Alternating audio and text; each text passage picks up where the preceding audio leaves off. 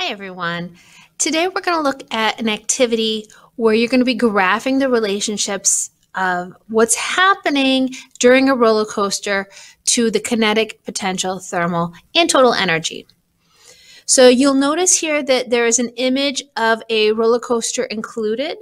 There are some versions of this activity where you make your own or you can import your own. But we're just going to look at one that's already generated here to start. All right, so let's look at some of these assumptions. We're going to assume that we start with 100 joules of potential energy. So that tells me right away that I can put in 100 joules of potential energy here at point A.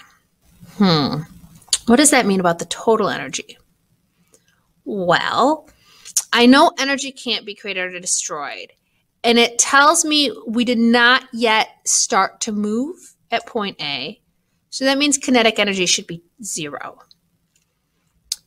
And since this is supposed to be the starting point, like we just came off those electric click, click, click, click, click, click, click, click, click, and we're at the top of that first hill. So because this is like our starting point, we're going to say that there's 0 thermal energy at this point. So all the total energy of 100 joules that we start with, all of that is currently in the format of potential energy. Now, there's this law called the law of conservation of energy that says that energy can't be created or destroyed, only transferred.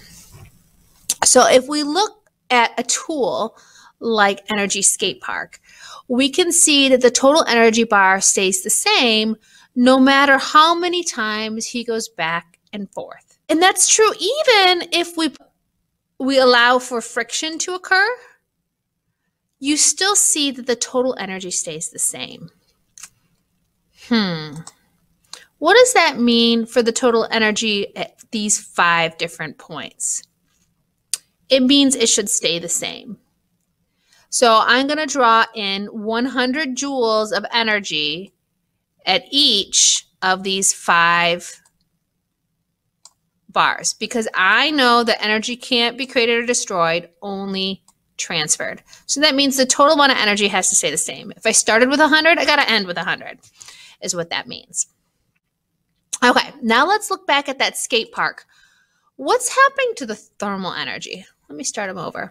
I want you to watch this red thermal energy bar. What do you observe? It's going up over time, right? The longer he's going back and forth, the more thermal energy. All right. How do we apply that to our roller coaster? Well, I would assume that the longer the wheels are rolling across the track, I'm going to have more energy transferred into thermal energy.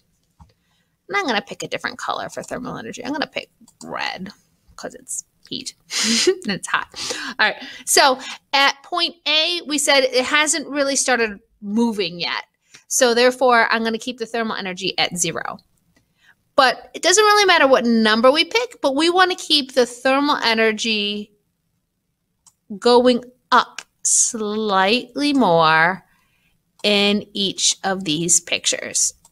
Okay, because we want to show, ooh, look at that, it gets darker. We want to show that thermal energy is slowly increasing over time. Now comes the hard part. The hard part is deciding what to do with kinetic and potential.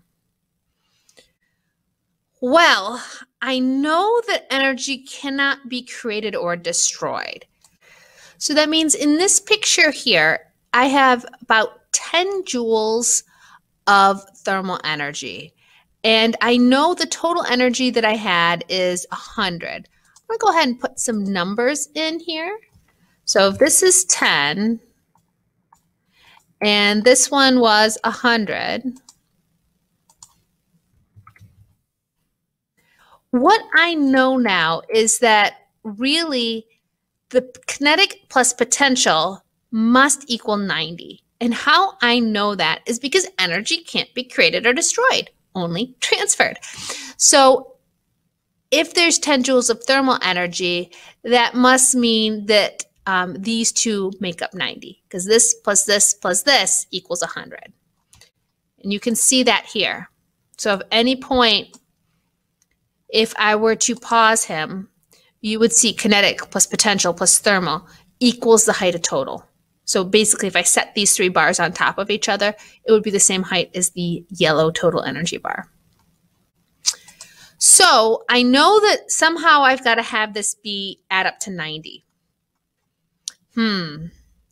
Well, I know this point at point A had 100 joules of potential energy. I know that has to do with height. This is about half the height as it was. So what do you think that potential energy should be? About half. So maybe now that means my potential energy should be around 50, right? So here's my potential energy bar right around 50. So now how much energy do I have left? Right. So these two add up to 60. Well, then therefore this must go to 40. Because I know 40 plus 50 plus 10 equals 100. So I now have all the energy accounted for. I'm showing it's not being created. It's not being destroyed. It's just being transferred from within these three. Okay. In this one here, you can see that there was 100 joules of potential energy and 100 joules of total energy. So we've accounted for all of the energy. Make sure on each of the graphs that you make that if we were to add kinetic plus potential plus thermal, it is equal to the 100 joules of total energy that we started with. Okay, so I now want you to apply this situation to these other three graphs or to your own roller coaster if you made your own. Okay. Please note that if it's lower, it should have lower potential energy. And if it's moving fast, it has a lot of kinetic energy. Good luck.